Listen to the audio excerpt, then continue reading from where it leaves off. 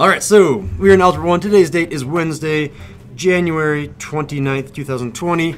We are on lesson 7-5, simplifying square roots now with variables, and then tomorrow is going to be that penultimate level 7-6 where we simplify square roots with expressions. So our objective today is to, Wyatt had it first. Remove perfect square integers and perfect square variables from the square root. There it is. So it's just one more additional step. Question, Charles? Oh yeah, so make sure that everyone knows what an inverse operation is. If I have anything and then I square it and then I square root it on top of that, I'm left with what, Charles? Just anything. Anything. And most mathematicians see this as a slightly different rule. They'll usually write something like, if you have an x, and x represents anything, and I square that anything, and I square root that anything, it turns back into normal x. So I could have written that rule. I feel like it's a little bit more easy to understand if I write the word anything. But yeah, a variable could hold anything. It's just a container. So I want you guys to really pay attention to this logic. I wanted you to write this all out, but I feel that as long as you're paying attention, you'll understand what's happening here. So first of all, 360. If I made a factor tree for 360, these would be the ends of the branches. 2, 2, 2, 3, 3, 5. If you don't believe me, you can make a factor tree out to the left-hand side, and then you would come to the same conclusion. But we can all nod our heads. 2, 2, 2, 2, 3, 5, or 3 2s and then 3 5s, or 3, 3, 5. We're all okay. And then I'm going to simplify that. I'm going to condense that. And you might be saying, well, why didn't you do 2 to the power of 3 here? Because there's 3 2s. I could have, but I'm choosing to do it this way because I'm looking for squares. The whole idea of today's lesson is look for the squares. Look for those perfect squares. So there's a perfect square, not there. There's a perfect square, not there. So everyone sees the perfect squares. And then I'm just going to break that apart. So it's the same line, but now in 4 different square roots. We're all okay. We nod our heads. We see what's going on. We connect the lines. And then from there, again, whenever I have the square root of a square, the square root of a square, I'm going to get rid of the square and get rid of the square root. And this 2, or the square root of 2 to the power of 2 is going to turn back into 2. These two are the same number. Okay. Yeah. We're all okay. Yeah. And then that falls for the 3 as well. And then I combine everything, 6 square root of 10. Why are you doing that? Why am I showing you all this work? Like, why are you doing all that? I'm showing you all that work because it's now going to have to apply that same rule to variables. Eventually, I want to teach you the procedure. So I don't want to skip right to the procedure because that procedure wouldn't make sense. Like, why are we dividing the variable exponent by 2? So this is I'm trying to show you the rationale of the procedure, and then we'll get to the procedure. But like, what are you trying to get by doing the procedure? Like, what are you supposed to come out with? I want you to be able to solve problems that look like that. What do I do with a to the power of 6? How do I take the square root of a to the power of 6?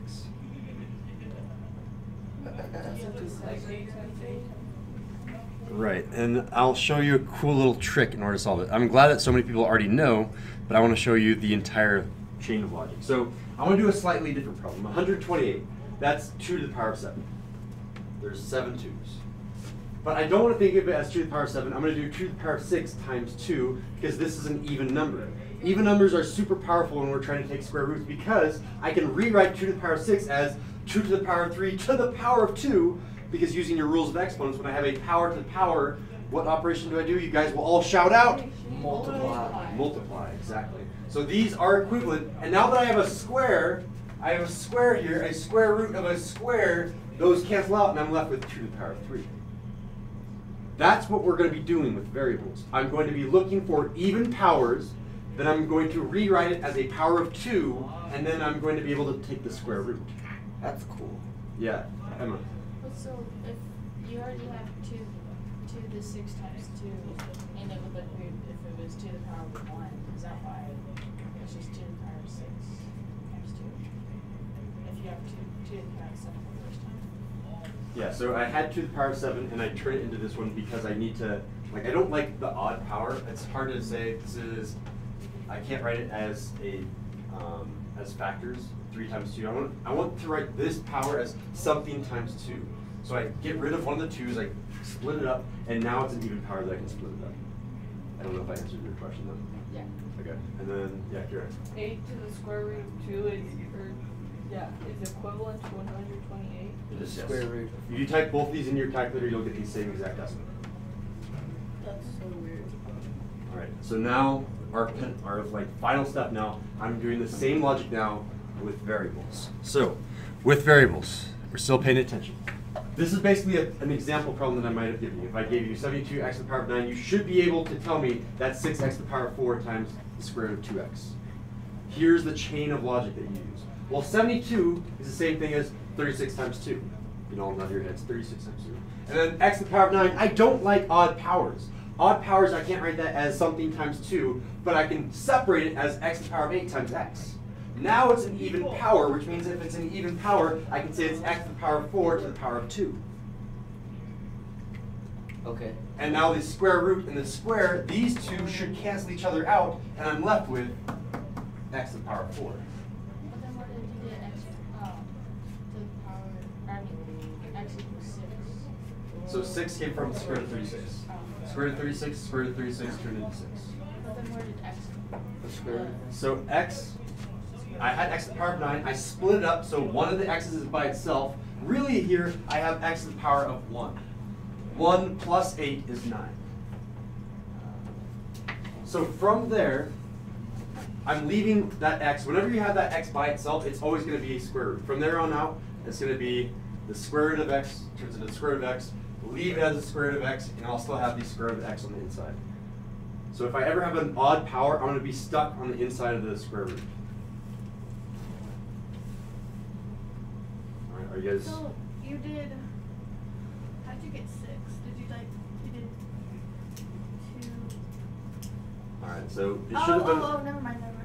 Okay, yeah, just try to use our quiet hands. Thank you, Kira. Oh, sorry. Kira, yeah, go. Oh, okay. I don't really, could you solve one of the ones without a variable backwards to get to the first number? Yeah, that coefficient. Like using our old methods? Could you get from 8 to the square root of 2 to 128? Yes, you could. So how do you go backwards? And I'll show you.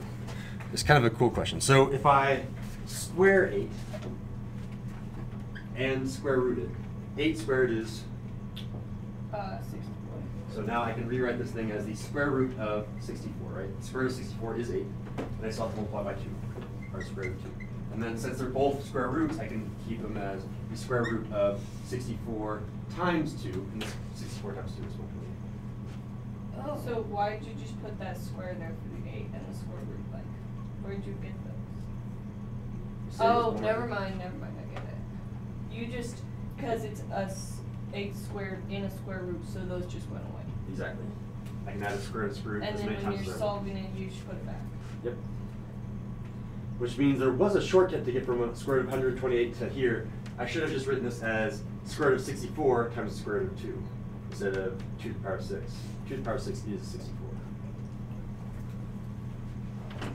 All right. I'm about to show you the procedure. So if anything up here is still not making sense, I can boil it down into a procedure. But I'm hoping that every single one of us at least has a basic understanding of why I'm looking for even powers instead of odd powers. I don't like odd powers because I can't write it to the power of 2. When I have it to the power of 2, then I can undo it by taking a square root. So here we go.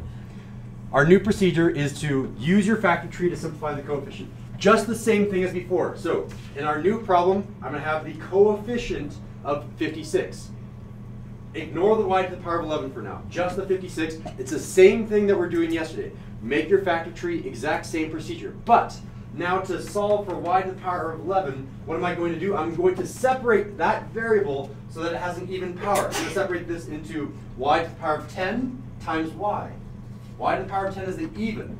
And then from there I can take half of y to the power of 10, or divide the variable of the exponent by 2. So it was y to the power of 10, and then divide 10 by 2, and it's y to the power of 5, and I can bring that outside of the square root.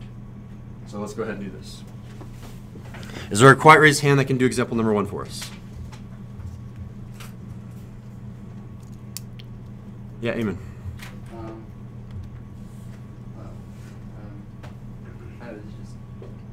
Okay, I'm seeing 29. Let's do the square root of 2 times 29 times y to the 10th times y. 29 would be 58. You're really, really close. Hold on. 28. Perfect. 28.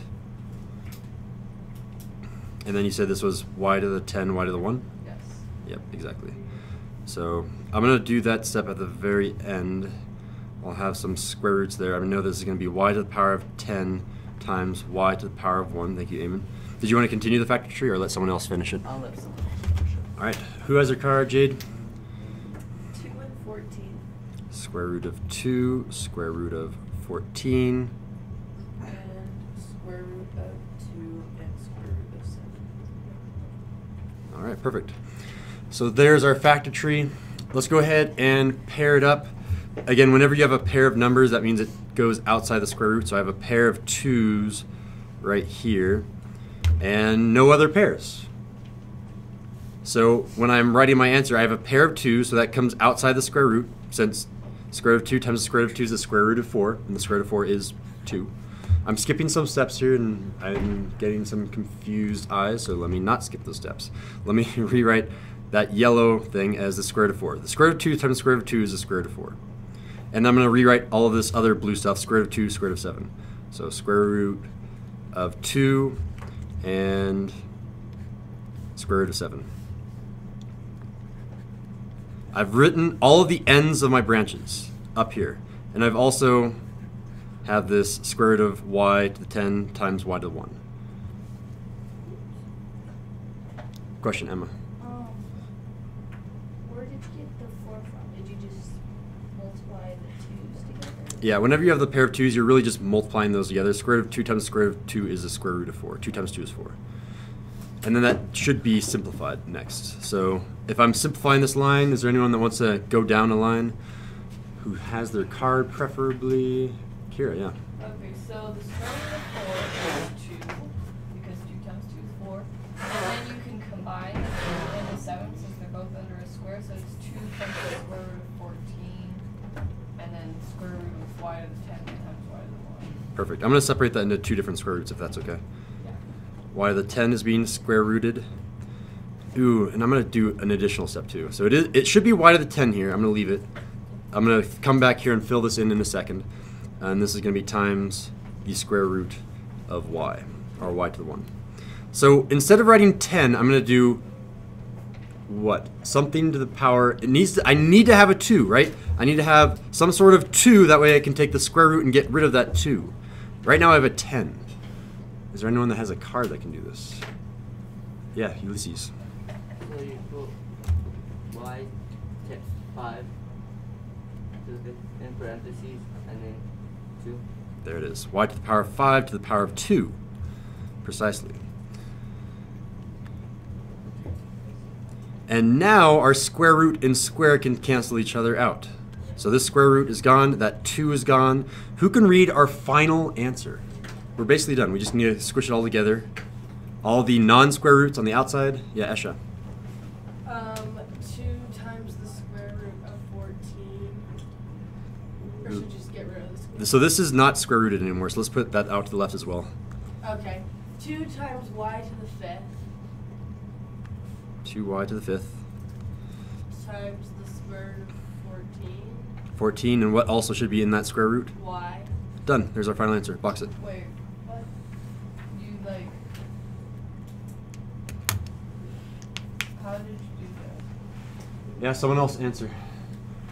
Oh, I see it. Go for it, what? Wait, I get this. So we have 2 times the square root of 14 times y to the power of 5 times the square root of y. So we combine 2 and y to the power of 5, put that on the left side because it's no longer square rooted. And then we combine the square root of 14 and the square root of y to create our final equation.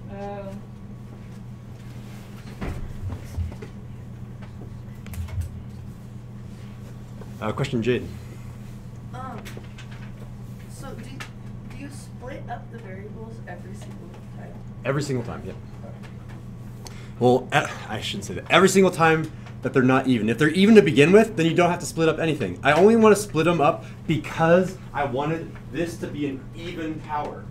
If it's already even, I don't need to split them up. If it's even, I'm ready to convert it into something to the power of 2. Yeah, question, Asha. So let's say we had y8. Would we turn that into y5 to the 5th in parentheses 2. Or no, y to the 4th in parentheses 2. Exactly, yes. Yes. Could you have done like 2 times 28, like for your first? That's what we did. 2 and 28, like the factor tree, or what do you mean by that? Like just use those numbers for your like 2 in like Oh, for the answer. up there, like how you have 4, 2, and 7. Yeah. If you use 2 and 8, like 28. Oh, you only want to use the ends of the branches. So if you look at your factor tree, 28 isn't an end. It's still kind of like a branch. Like you want to leave the leaves, I guess, the very ends. This isn't an end because it continues on to the square root of 2. So if I use every single part, I would have to use 56. I'd have to use 28. I'd have to use 14. I don't want to use all those numbers. I only want to use the end. The 2, the 2, the 2, and the 7. All right, let's try another one. Example number 2 on the back. If you know how to do it, please do it on your paper. I already did it. If you know how to do that, do example 3 on your paper. If you've already done that one as well, you may begin on the homework. I need more hands. I need to get everyone in today. Square root of 48a to the power of 6. I first need to do the factor tree. Who's going to help me with that? Emma?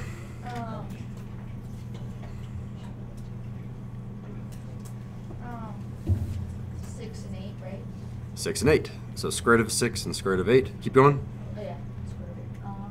And then it'd be for 8, it'd be square root of 2 and 4. 2 and 4. And then 4 would be the square root of 2.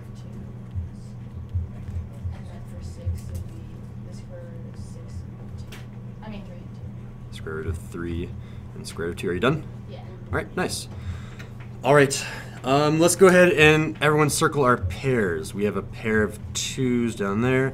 I have a pair of 2s right there. And the only end that I haven't used, I'll just kind of box him in green, is that square root of 3. So that, I'm circling and boxing all the different ends and pairing them up. So if I multiply all of these different pairs, I really have this is going to be equal to the square root of 4, that's that pair right there. I'm going to multiply that by the square root of 4, that's that paired right there. And then I have the square root of 3, which I can't really do anything with, so I'm just going to leave it as the square root of 3. Luckily, the square root of 4 is 2, and the square root of 4 is 2, so I know what my next step is going to be. I'm just making sure, pausing here, making sure we all understand how to get from where I am, or get to where I am now. There's no questions. And Eamon, if you finished the examples, you should be on the homework. All right, no questions? All right, now I'm going to multiply this by what? That's no longer a to the power of 6. It's going to somehow change, somehow. Yes, go for it. Kazi.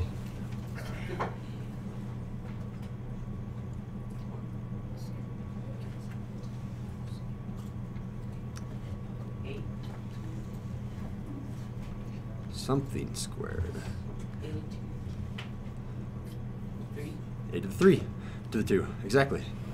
Yeah, and then you've set it up perfectly for us, Hazi, so that we can get rid of the 2 in the square root. Yeah, thank you. I just need someone to basically give me my final answer now. Well, you might need 2 steps, but it's basically done. Who has it? Is everyone in? Larissa and Ugo. Yeah, so Larissa, go for it. So you would do, that'd be 2. 2 times 2 times 3 to the square root Square root of 3, yep. times a to the 6. Careful here. So the square root Or and a the to square. the third. There it goes. A to the 3rd. And you want to just simplify that again for us, Larissa? It'd be 4 times 3 squared, right? Square root of 3. Oh wait. And we're missing the Okay, so 8. a to the power of 3. And we always leave the non-square roots out front usually, and then the square roots out back, out to the right. Yeah, and there's your final answer. 4a to the power of 3. Square root of 3. Thank you, Larissa. Is that all in a square? Oh, so you switched. Okay. I switched the order just so that all the non-square roots are out front and all the square roots are out back, to the left and the right. On example 1, they weren't all in the square root. It was only 14 in the square root. Right. Yeah, whatever's left in the square root, I just leave in the square root. Because square root of 3 couldn't be done, I can't do anything. I can't do anything to the 2 and the 7. I leave those as square root of 14. Yeah, so if you can take the square root, if you found a pair, then yeah, make it into a normal number that's a non-square root. All right, and finally, example number 3. Ugo, you want to do the factor tree for 75? Sure. Okay. It'd be 425. Ooh, careful. 4 and 25 is 100.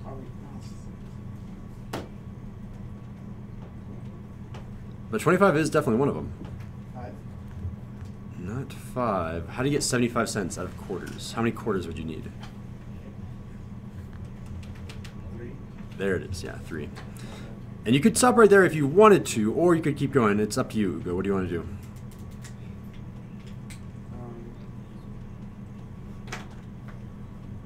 Keep going. Okay. It'd be 5 and 5. There it is. Square root of 5 and square root of 5. All right. Ugo has our perfect factor tree, and we need to find pairs. So my pairs, I have a pair of 5, so if I multiply those together again, I'm going to kind of get back to the square root of 25. It's rewriting this as square root of 25, and then my leftover end of my branch is square root of 3. And then another quiet raised hand. Oh, question, Esha. So you could write though 5 times 3, correct? 5 times the square root of 3, right? Yeah, skipping a step and say, oh, yep, I already know that that's 5. Okay. Yep. I love the fact that you guys are seeing ahead and being able to skip steps.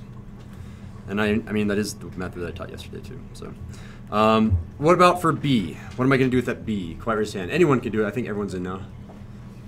Charles? It would be B the 4th, and then times square root of 1, square root of both. Perfect. All right. What did you get for the example 2? The answer for example 2, we got that one. 4a to the power of 3, square root of 3. What is our next step in example number 3? Anyone can participate. You're all in. Yes, question, Esha. So since 5 can't really be like, we can't make it a second square and like figure out the multiplication. So when that happens, we just separate it and make B a completely different square root. Yes. Okay. Yeah, whenever you have an odd power, you're always going to be left with some random square root of that variable. Whenever you have an even number, that doesn't happen. Okay. Yeah, good insight. Next step, quiet raised hand. I know most people have started on Khan Academy, but I need a few more people to help me solve this problem. Kira? I guess if you go, well, 5 times the square root of 3, and then, so, just I don't know. So you can either skip a step here. So the shortcut here is knowing that whenever I have the square root of an even number, just take half of that. Or if you want to show the long way, you can say, yes, this is b to the 2 square rooted, which eventually is going to cancel the 2 and the 2, and this is just going to be b squared. So again, the shortcut to get from here to here is always just take half of the exponent. It will get there every single time as long as it is an even power. That is your shortcut. And here's the long way in just one additional step.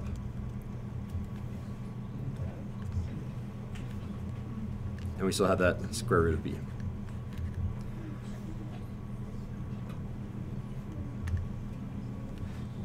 All right, last volunteer for today's notes. Who has our final answer? Just squish them all together. Jade, go for it.